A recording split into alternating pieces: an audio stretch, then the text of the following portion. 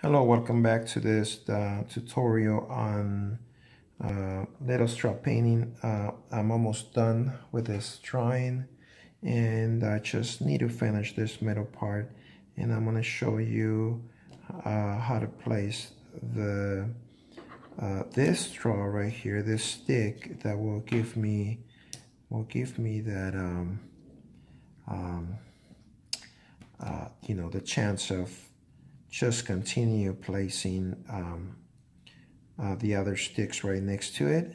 As you can see, I don't have to do much just to place one stick right next to the other. Once again, and I like to break it that way the stick will stay in its place and will not detach from the wax. Once again, you press into it or onto the wax, and then you bend it and you cut it.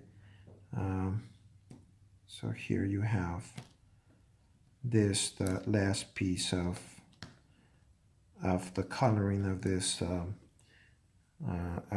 little sample.